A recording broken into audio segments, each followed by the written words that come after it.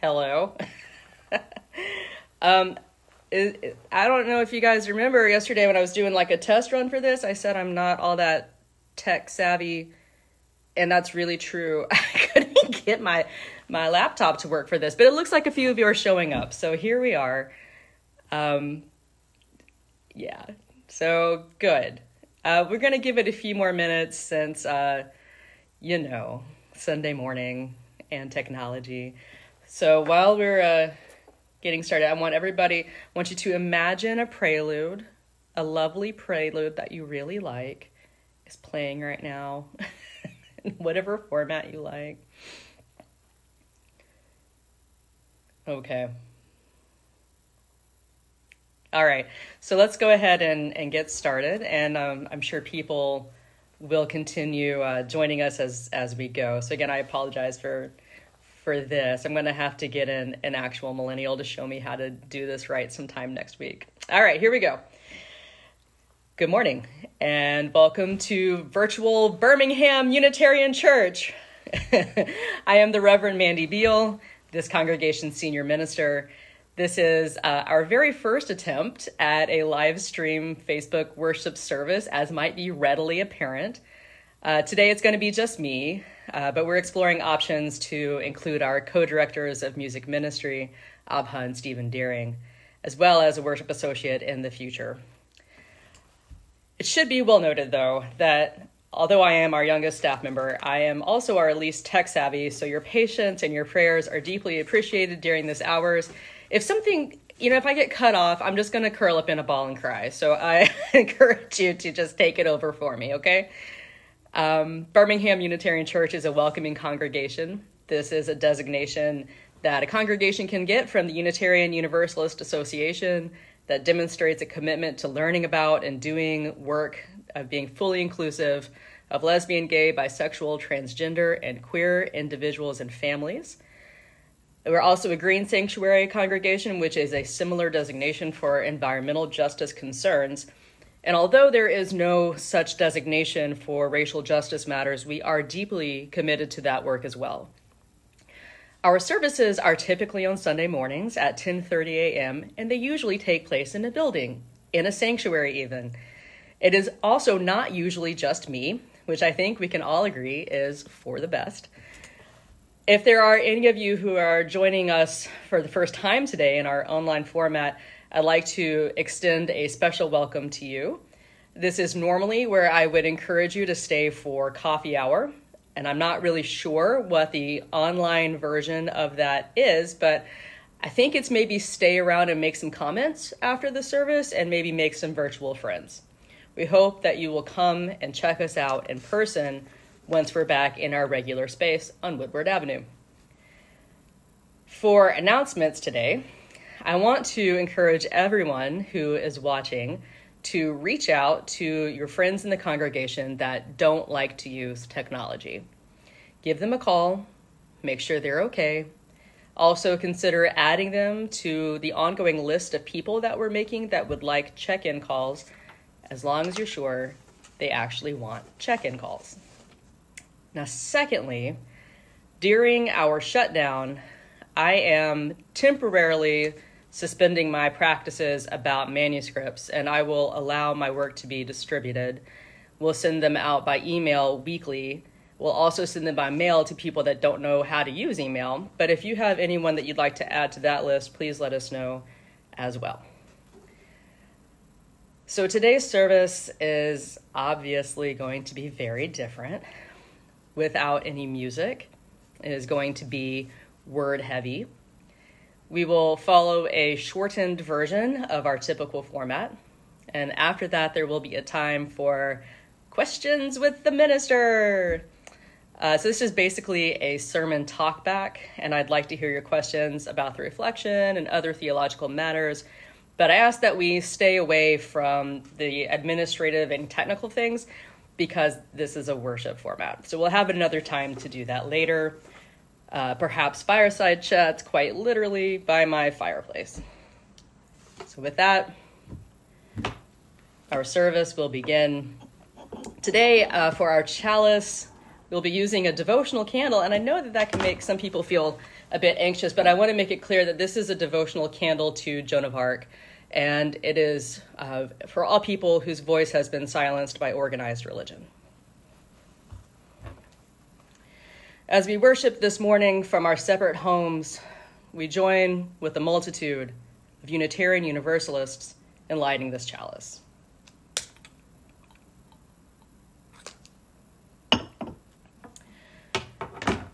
Spirit of our lives, move through and among us.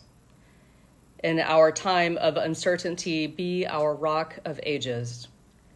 In our time of fear, be the eternal one, the ruler of the cosmos, who has kept us alive and brought us to this moment. In our time of hoping for single, simple answers, be the one of 99 names, the merciful, the compassionate, the guide. In our time of doubt, be that which cannot be named. In our time of overwrought emotions, be the steady hand of reason and science. May our chalice flame be a beacon of hope and comfort in a world turned upside down.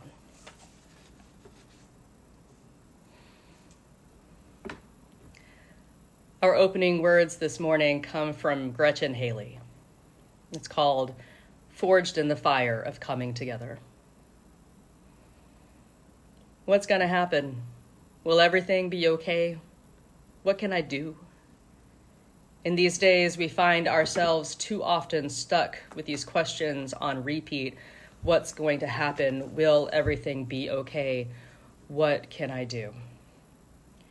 We grasp at signs and markers, articles of news and analysis, Facebook memes and forwarded emails as if the new zodiac, capable of forecasting all that life may yet bring our way, as if we could prepare, as if life had ever made any promises of making sense, or turning out the way we thought, as if we were not also actors in this unfolding story.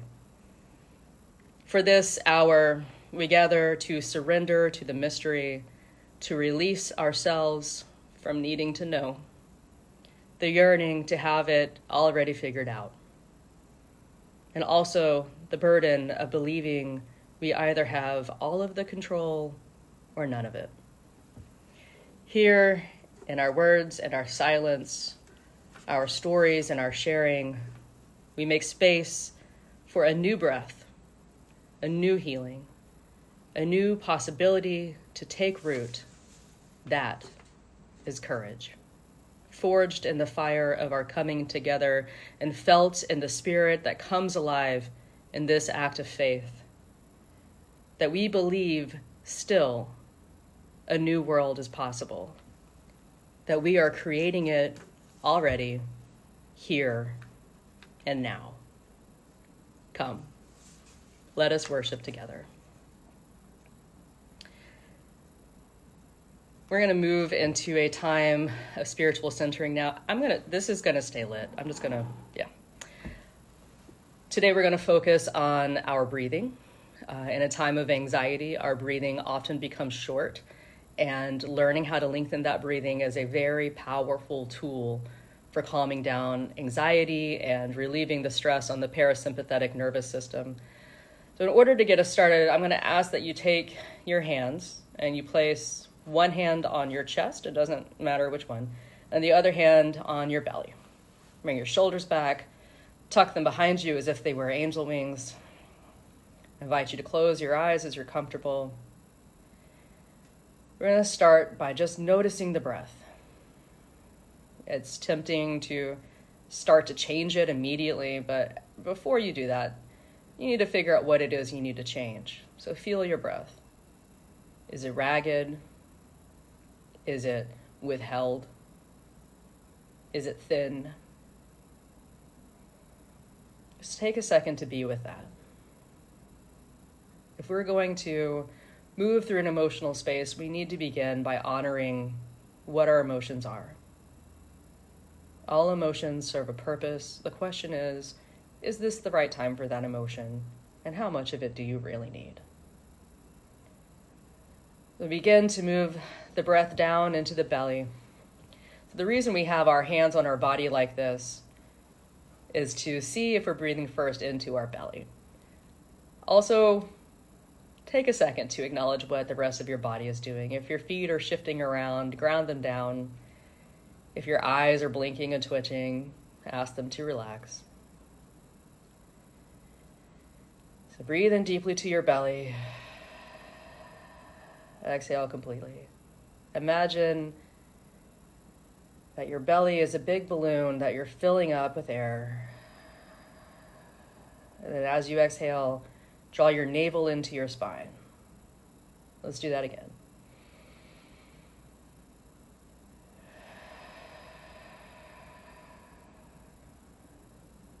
So what we're hoping for is a reduction of the movement of the chest. If we're breathing deep into our belly, the chest stays pretty still. It's common for the chest to move a lot, but we want to create a change here so we can change how we feel. Don't spend any time on shame or frustration if that's not how your breath is. Just continue to try to relax those stomach muscles so the breath can go in there. Now we're going to try to count. We'll breathe in through four, just count to 4, however fast you count it. And then exhale for 4 too. Let's do that 3 more times. Inhale 4. Exhale 4.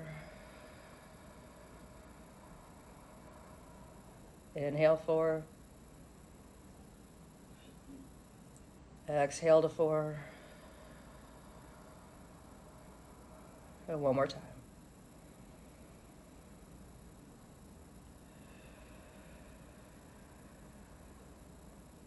We're going to change 2 aspects here.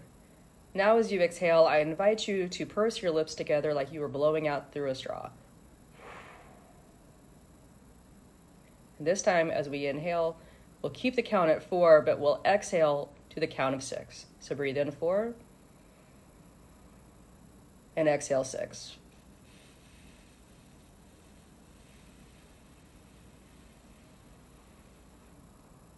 And do that 3 more times. Inhale 4. Exhale 6.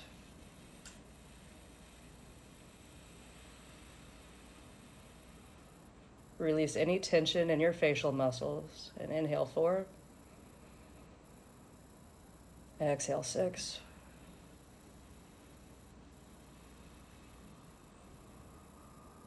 And one more time.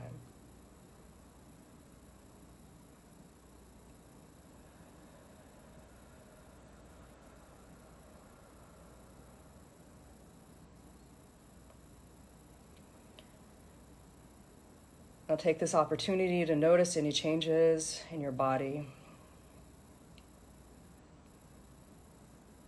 How is your natural breathing?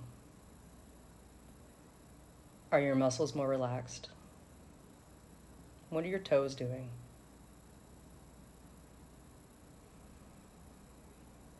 May the space and the peace that we've created in this practice stay with us through the rest of this hour and indeed carry us through the rest of this day. Amen.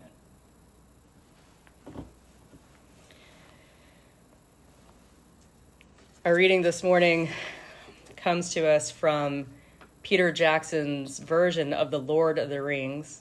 Oh, actually from the movie The Return of the King, which is the last in the trilogy of The Lord of the Rings. So this is not found in the books, this is in the script.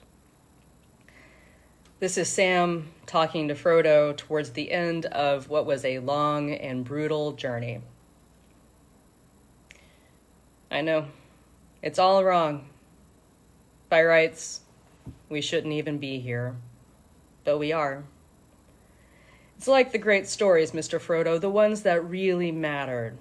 Full of darkness and danger they were, and sometimes you didn't want to know the end. Because how could the end be happy? How could the world go back to the way that it was when so much bad had happened? But in the end, it's only a passing thing, this shadow. Even darkness must pass. A new day will come, and when the sun shines, it will shine out the clearer. Those were the stories that stayed with you, that meant something, even if you were too small to understand why. But I think, Mr. Frodo, I do understand. I know now. Folk in those stories had lots of chances of turning back, only they didn't. They kept going because they were holding on to something. And Frodo says, what were they holding on to, Sam? That there is some good in this world, Mr. Frodo. That is worth fighting for.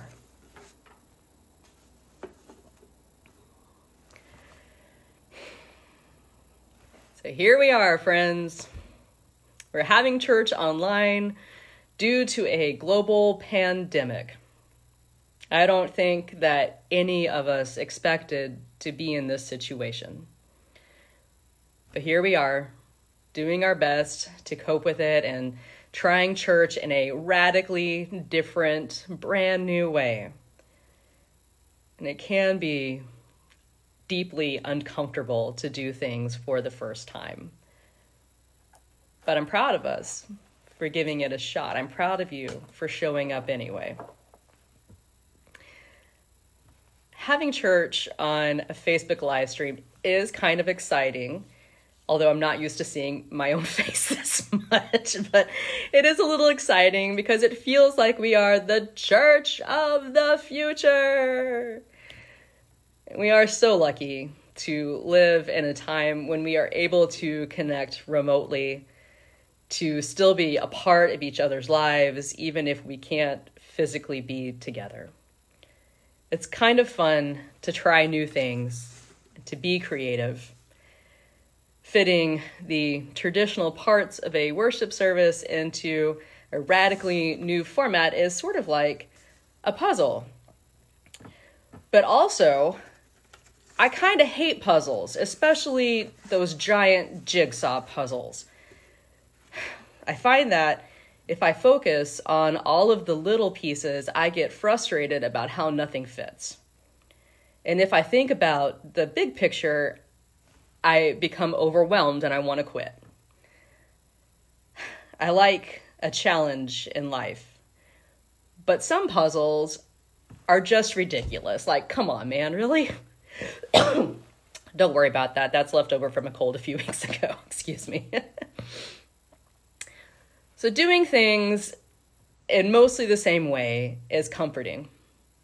Humans are creatures of habit, and we like a predictable schedule. We like our routine of waking up at the same time, getting ready in mostly the same way, going to the same place, seeing the same people week after week. We rely on these rituals to give our lives order and structure.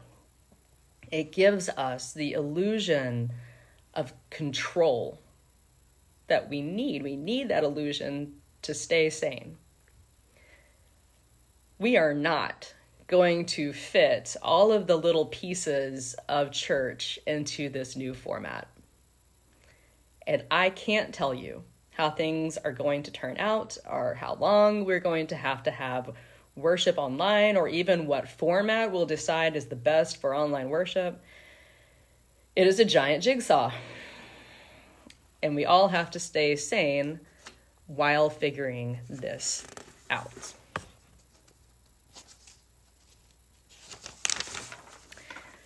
Church consultant Dan Hotchkiss has said that the phrase organized religion is an oxymoron.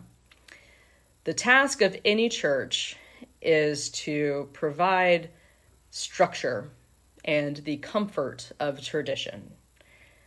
However, the other task of church is to cause us to grow, to learn, and to change our way of being in the world. There's a tension there between teaching and holding tradition and pushing out into something new.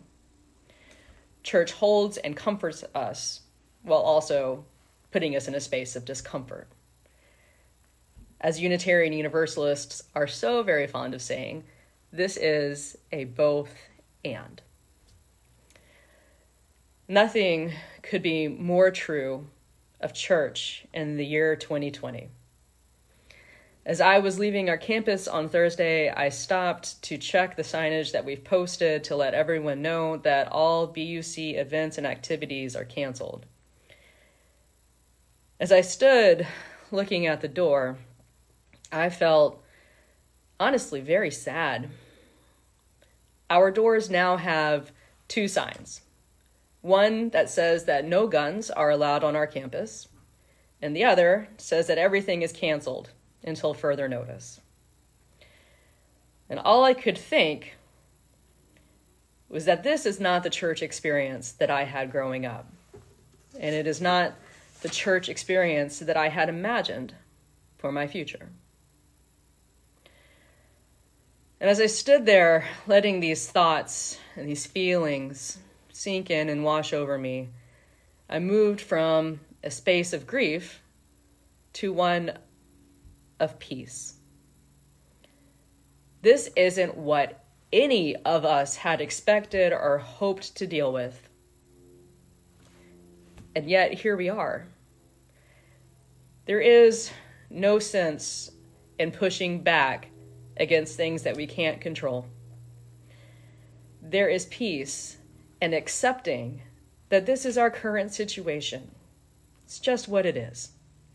In this situation, just like every other situation, and every challenge, and every struggle, and every fear, and frankly, everything that's good, is temporary. Nothing lasts forever. Nothing can. Everything changes, including this. We cannot control what happens in life, but we can control how we react.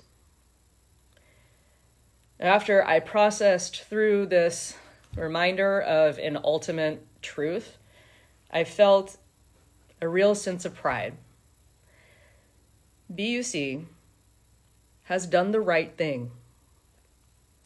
We have to protect our congregants as best we can. We have refused to be lost in denial or to succumb to fear. We have reacted quickly, and we have made smart choices, knowing that there will be some challenges ahead. This could be very hard on our finances. This could be very hard on our programming, and this will definitely be hard on the social interactions that we've all come to rely on. Knowing full well about those concerns, we did the right thing anyway. We adapted and we cared for each other in a tough situation. And I'm proud of that.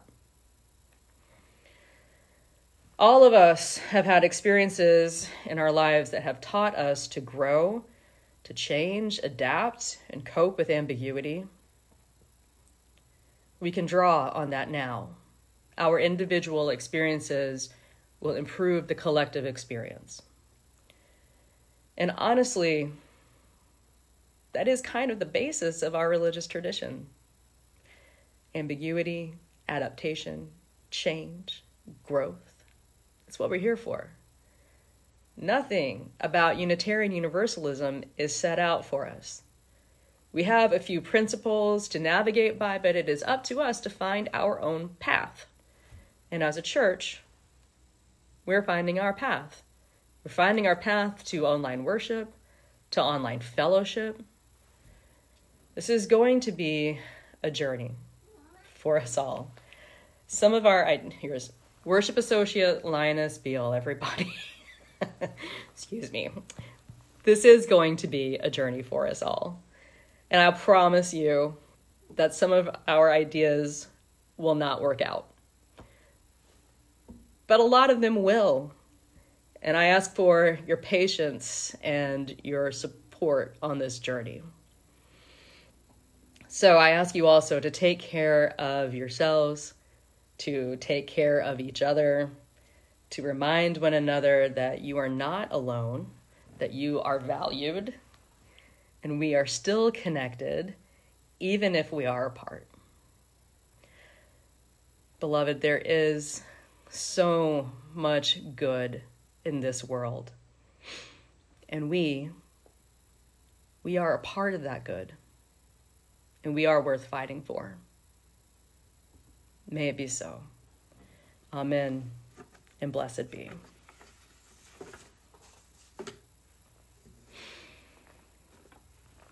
So we'll move now into the questions with the minister portion of today's service. It is not typical to watch so many of you talk during a service. So that's been interesting too. So I, can only do so many things at once. And I don't know if you've been asking questions or just talking to each other. So let's start over if you ask those questions. So this is an opportunity to ask any burning theological questions that you might have. We're going to put the chalice back in here for a second as a reminder that today we are still in the space of worship. So we're not going to get into technical and administrative questions. So let's stick to theology, Unitarian Universalist history, the meaning of life, questions for me personally about my beliefs, it's not that exciting, but if you have them, I'll answer them. We will end at 11:30 at our regular time. So if you would please, if you have suggestions, you can go ahead and submit those now. Julia Pulver says that the extroverts need to connect with our people. You know what? That's not a question, but I'm going to go ahead and answer it, Julia, and anybody else who's been thinking about that.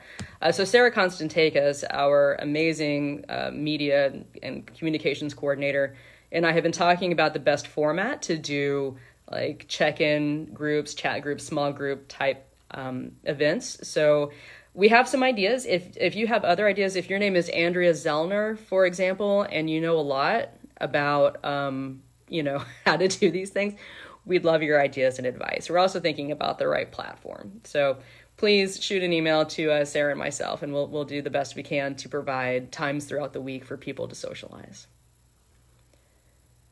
Andrea Zellner, you're right. It is hard to do this without people nodding or frowning. I have no idea how you feel about what I've said, except for it seems like Linus got a big reaction.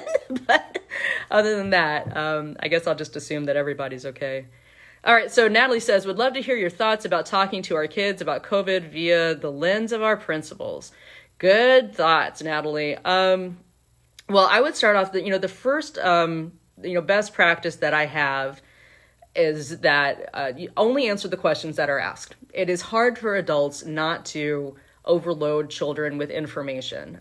So try your best to just answer the questions that they ask. But in light of our principles, what we want to do is remind them that everybody has worth and dignity, and that's why we've had to change a lot of how we're handling things, because we want to protect other people. Even if we feel fine, there might be people who have problems with their immune system, and we want to take care of them. And I would also kind of go to the seventh principle too. That one is typically used for ecological purposes, but I think it's important to remember that it also applies to our relationships. So even if we're separated from our friends or our families or the places that we love, we're still always connected to them in our hearts and in our souls. And then back that up with trying to find opportunities to actually talk by phone or FaceTime or whatever you got. Let me know if that didn't quite answer what you were looking for. Andrea, thank you. Yes, we'll definitely come up with something, but thank you for taking notes on your ideas. Always helpful. All right, anybody else? Nobody wants to know why there's evil in a world that's created by a good and loving God? It's a joke.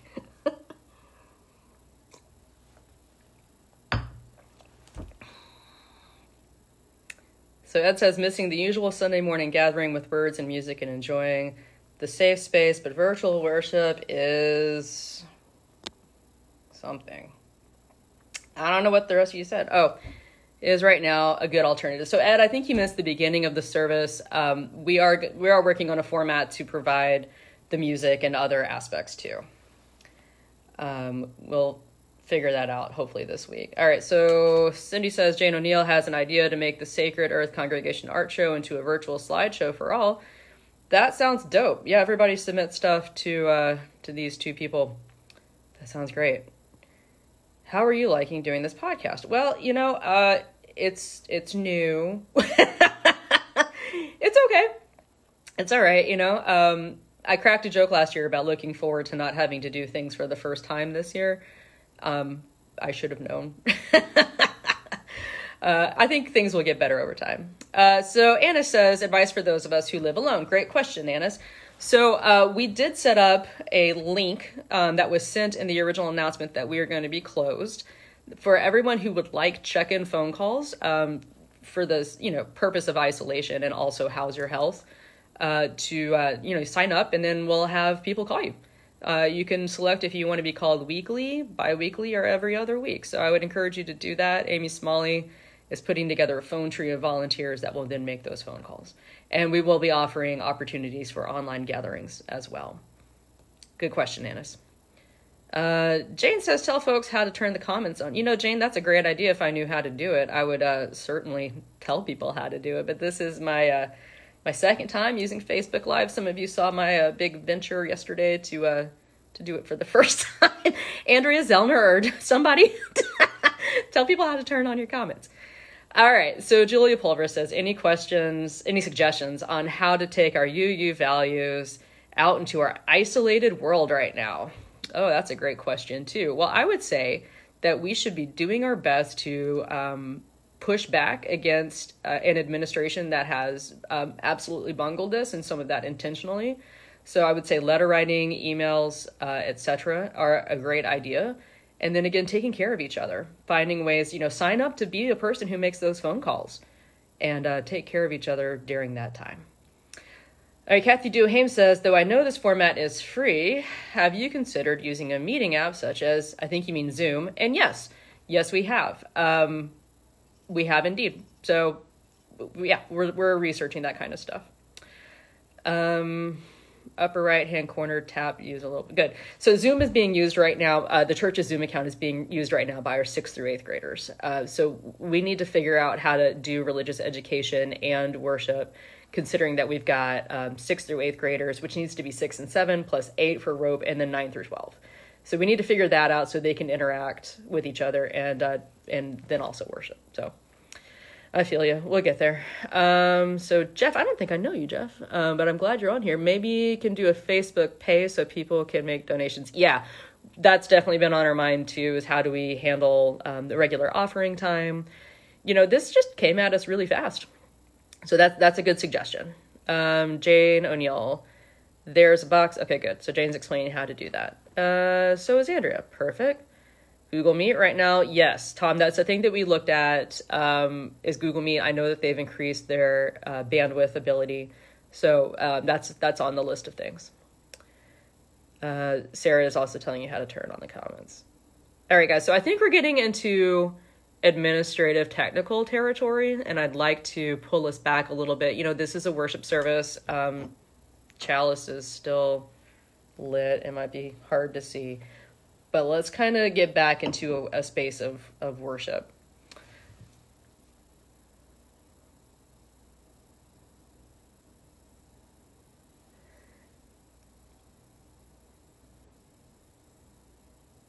I'm glad to see that everybody's interested in talking to each other. That's good. Keeping up that sense of community. It's okay, guys. Everybody doesn't have to say oops. It's easier to be in a headspace, a technical space, than it is to be in a heart space, especially during a time where things feel scary. It's a natural thing for that emotional system to be overwhelmed and to go straight to the head. What creative things we are doing to keep ourselves busy and happy? Well, I wrote this worship service. So that helped. So Abha says, how are you and Jesse staying sane and safe? Well, we're not going anywhere. So that's how we're staying safe. We also have been, it's just the two of us. We're still occasionally Lysoling stuff. Yesterday was our anniversary, so we did a lot of pay-per-view and ate some, rich foods. So that's how we're staying sane so far. Beyond that, I got a new adult coloring book because I don't like doing art, and I'm trying to push myself out a little bit. All right, Natalie says, you will need to read what they write about turning on. Yeah, you're right. I will. Can we all talk about what we think about how our principles apply here? Yeah, we've done that some, and sure, we can get back into that a bit more. Yes, I'm thinking that it might be to rebalance our lives. Good. I agree. Practicing. So how do we help our neighbors when we need to practice social distancing? That's a great question. You can drop food off on people's porches. You can also send letters to each other. You can leave notes on each other's doors. You guys, I saw in Italy, they had a party where somebody was, playing music on their patio and people were dancing. Also people were singing together. I think that's great. Good morning, everyone. So grateful for this podcast.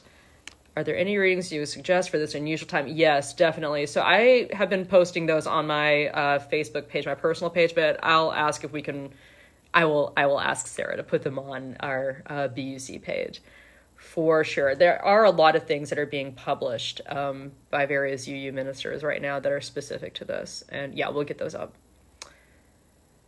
All right, and such a total catastrophe for the world. Ideas about how what is happening tells us more about the meaning of life.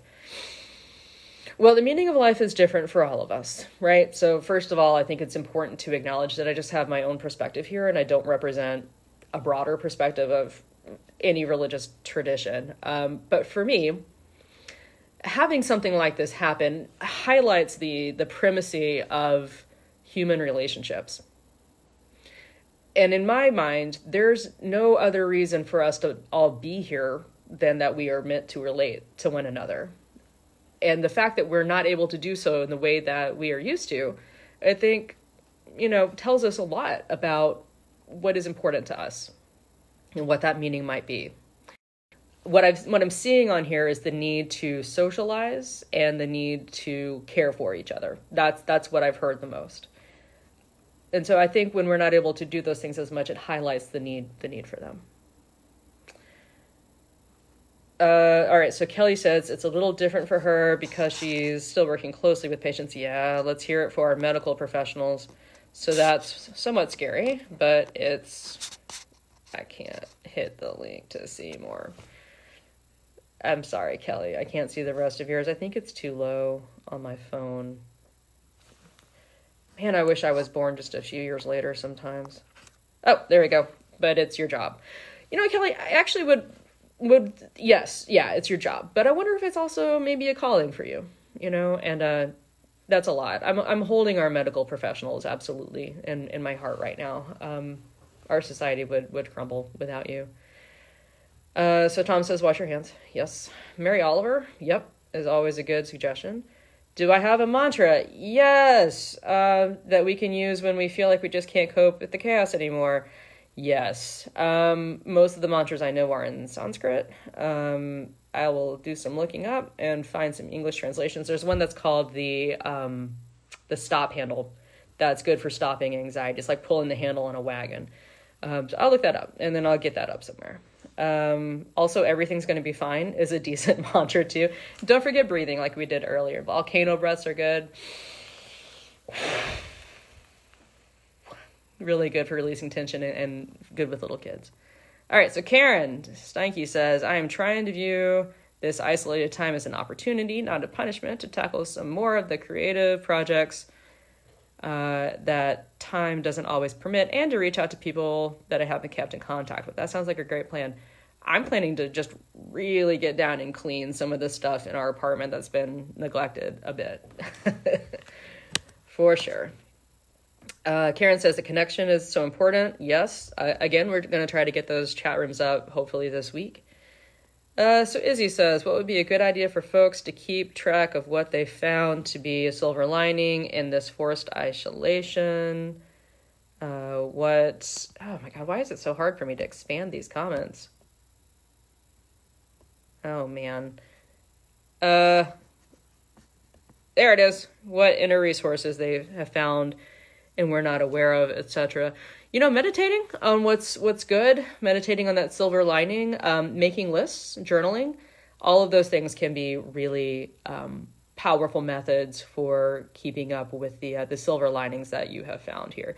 You might even make a gratitude jar. So every day, write down something that you're grateful for, put it in a jar. At the end of the week, take all those things out, or a couple days, take everything out and read those things that you were grateful for.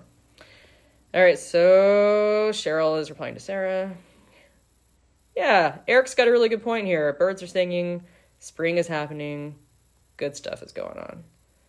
Abha is calling more, texting isn't cutting it. Yeah, we're so used to texting nowadays, and we need to probably make some phone calls for sure. Brownie makes the good point.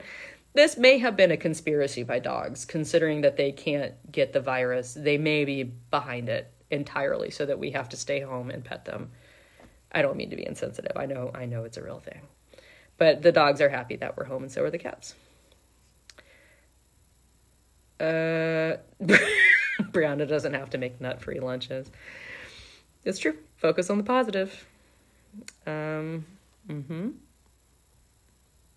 Realizing the importance of talking to people on the phone.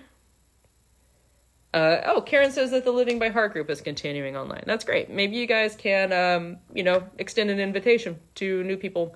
Maybe send that to Sarah so we can get that out. I think artistic expressions of the soul are really important right now. All right, Tom says, maybe she already answered it and I missed it because I was focused on my Google Meet comments. Oops. Okay, I think you're replying to a different Tom. That's confusing. From now on, there's only one Tom at a time. Keith says, video conferencing takes a bit to get used to, but it adds an additional dimension. Yep. You guys are really bad at Ask the Minister. I'm just going to throw that out there. I mean, I guess I'm glad that nobody had any really intense theological questions because it is early in the morning. But, how often do you get an opportunity to just, ask anything you want, any burning theological questions? Yeah. All right, so Julia, we are going to reschedule Daffodil Sunday. We're not going to just skip it. The daffodils are already popping up at BUC, so we'll make sure to get a lot of pictures of those. But yeah, we'll still have that, and we'll reschedule the Transgender Day of Visibility, and we're going to have to not do the Seder, but maybe we can do something at another time. So, sorry. Abha, why are you so drawn to Lord of the Rings stuff? Oh, good question. So it's important to remember that as a person who identifies as a Christian, C.S. Lewis and J.R.R. Tolkien were very devoted Christians. And so those messages of redemption and sacrifice and salvation and the evils of ambition, too much ambition, are very prevalent in both of their works. Also, there's a strong environmental message and a strong anti-war message in Lord of the Rings. It was written after Tolkien's service in World War I that rendered him very traumatized. But yet there's always a seed of hope. Always a seed of hope there, and I find that very appealing. What can we do to keep it special? Oh, Daffodil Sunday? Well, it'll be the same, just later. Maybe we'll be able to buy some daffodils and put them around. Cindy says, well, then what about evil? Do you want me to talk about evil? Is that what that question means? All right. Andrea says, you guys got to slow down. No burning theological questions right now, but maybe I will think of some. New segment, Stump the Minister. Well, all right. What did you anticipate we might ask? Yeah, I think our beloved community may have been a little bit bereft of theology. So I imagine that, yeah, you know what? Maybe you were not prepared for the format and the rubric. I can surely see that. Okay, Julia says, what would Harry Potter do? Harry Potter would isolate himself and take on all of the burden alone and, practice yeeting wands out of people's hands. But what he should do is focus on building his community, because that's where his strength always came from. Harry Potter was able to love because of his losses, as opposed to, Harry Potter would whine and break the rules. Yes. So going through loss and being able to still love is what made Harry special. So I think that that's something that we can draw from on this. We have lost each other in person. We have lost our routines. We have lost our comforts. And yet we can still move with love through that. Debbie Fordry, can you speak to the role and search for having faith? So humans, I believe, are, it's necessary for us to have faith in something. And that might be faith in each other. It might be faith in the seasons.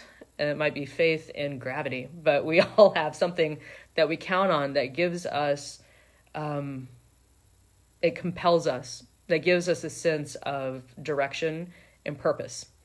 So what's hard for me in a time of unstructuredness is to not lose sight of that. And I can become kind of listless and grouchy and, depressed a little bit, So for me, continuing to move on that path is important, right? So my own spiritual practices are very important during times that are less structured. I hope that's what you're looking for. If not, please ask something else. Heidi says, do you identify as a Christian, but with Jesus simply as an example, but not as Savior? Well, it depends on what we mean by Savior. Saved from what is always the first question when we're talking about a Savior. For me, Jesus is a moral example. I believe that Jesus was human exclusively. And for me, those stories have more power for someone who is just a normal guy, right? Because I'm just a normal person. And if Jesus can accomplish so much and love so much that it scared people enough to kill him, well, so can I, right? And I think that has a lot of power. Amy Smalley says, and then use an experiment. Yes. What would Hermione do? Well, Hermione would hit the library and look up everything there is to know about coronavirus, and then tell everybody to wash their hands obnoxiously every 15 minutes and get herself all worked up about it. These are funny. All right. Helen has replied to someone else, to Abha. Do you think that evil falls upon us as a way of leading us to flourish amid difficulties? That's interesting. So Cindy asked about evil earlier as well. So evil is a loaded term. Evil is a loaded term. So influenced by Reinhold Niebuhr, I would say that for me personally, that we have a way that we want to be in the world. We want to be benevolent. We want to be generous. We want to be aware and engaged. And there's something in us that prevents us from being able to do that. We are created or designed, or we have evolved to want to do and be something that we're not.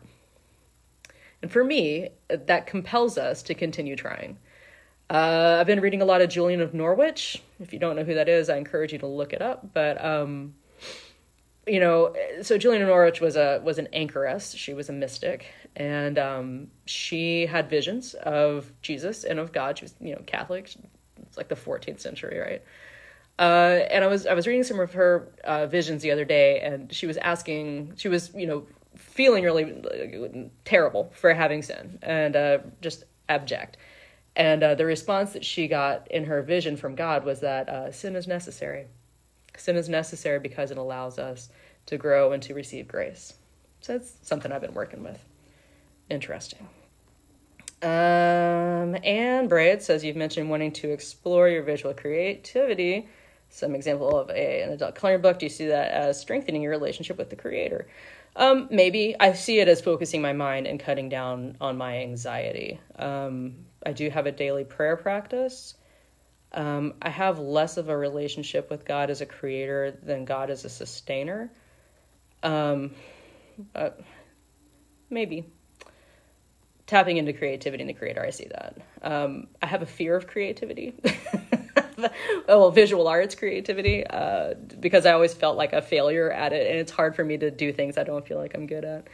All right, Mary Jo says, for me, The Lord of the Rings and Harry Potter have themes of those who might otherwise be seen as the leaders in the battle, whatever that might be, recognizing that someone smaller, younger, slighter is key to success. Yeah, and rallying all resources around that. I see parallels in many real-life situations. You're right. You're 100% right. In Christian liberation theology, we'd call this a preferential option for the poor, meaning the ones who are left out are the site of additional love and attention from God. So yes, I love that too. All right, Andrea Zellner. Yeah, good. Yes. Do you have any suggestions on what to say to people who make comments that are xenophobic? It's exhausting, right? Well, you know, the snappy, somewhat sarcastic part of me would remind them that Europeans wiped out almost the entirety of the population of this continent with germs. Excuse me, that Europeans brought untold damage everywhere they went because of the germs that they carried. And that this is not a problem because this developed or began in China. This is a problem because, this is the world we live in where we're so connected, and we take that for granted sometimes. And then also our federal government disabled its ability to respond to these types of crises. That's what I would say. Andrew Zellner, A Spiritual Life of Imperfection is one of my favorite books. It's related to what Mandy just related about. So cool. What's that book, though? Neb Durek, The Current Pandemic versus Biblical Plagues. Thoughts? Yeah, so most biblical plagues are actually, kind of hinted at, or, they're the subtext. They're the subtext for a lot of the, especially the Hebrew scriptures. Interestingly, leprosy, as we think of it, is not a thing that existed at that time and place. There were a variety of skin disorders that, as the Bible was translated, there was like a universal, like an umbrella term and so as the Bible was translated, it was called leprosy.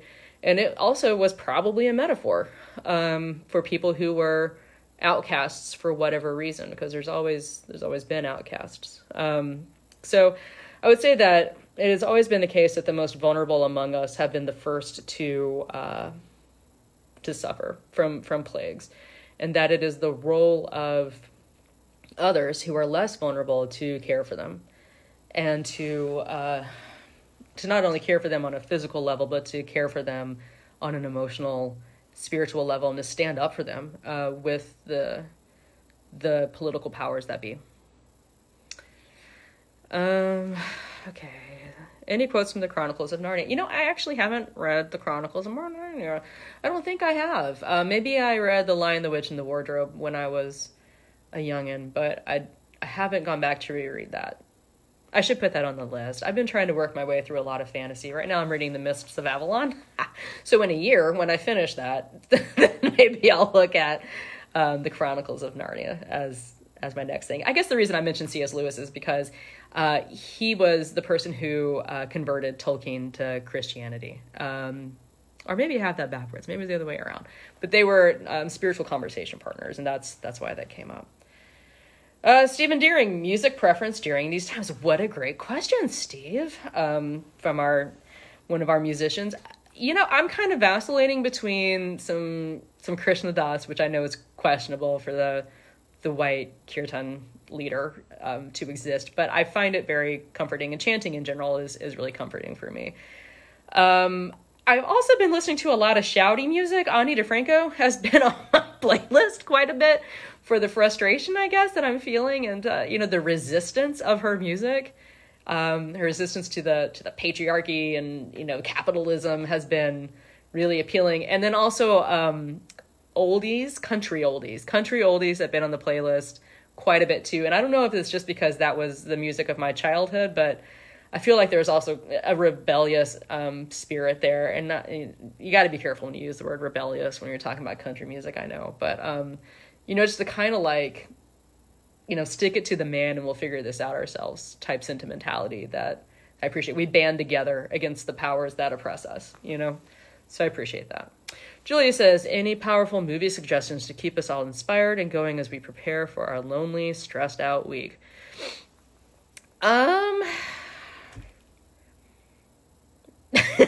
I I've mostly been watching garbage because for me, TV watching is a numbing behavior more than a self-care behavior. And sometimes we all need to just turn our brain off. We're working our way through the Marvel movies right now. And we just watched the Doctor Strange movie was the most recent one that we watched. And I found it to be inspiring and hopeful because it's, a person who moves from petulance and arrogance into a space of service and love. And so when I'm feeling angry and frustrated, it's helpful for me to think about transmuting that into love and service.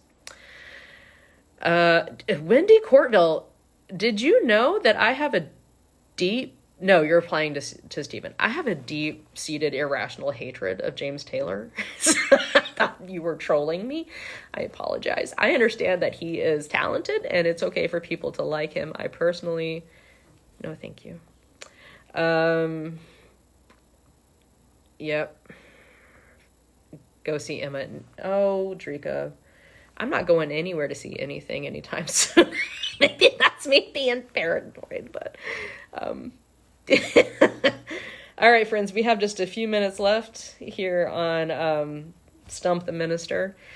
Cindy McLeod, you asked about evil earlier. I think we did actually touch upon that. The other thing Reinhold Niebuhr said about evil that I think is important is that it is historically a fact, that we can't say that evil doesn't exist or that it's a figment of our imagination or that even...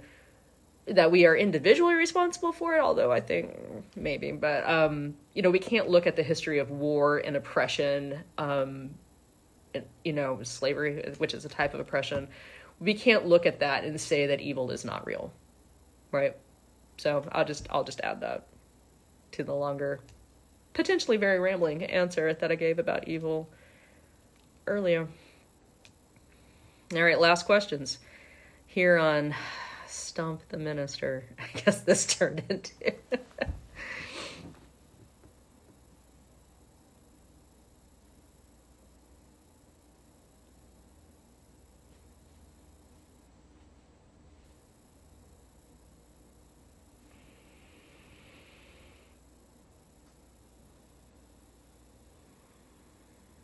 This is fascinating, the tail end of this. Oh, man.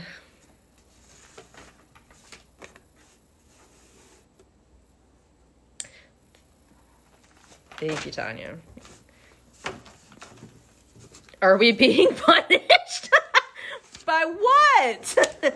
Oh, wait, you don't mean in this chat. You mean like are humans being punished by living in a world where there is evil? Is that what you mean?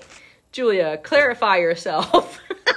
You mean I'm punishing you by doing this? Or are you talking about it in a grander theological sense? Okay, I'll just answer it. The answer for both is no. The answer for both is no. I, as a, heartfelt universalist, do not believe in a God that punishes. You say yes, you mean yes to both. Julia. It's because you know that we're in a worship space and I can only say so many words here. No, I do not believe in a God who punishes. I believe that I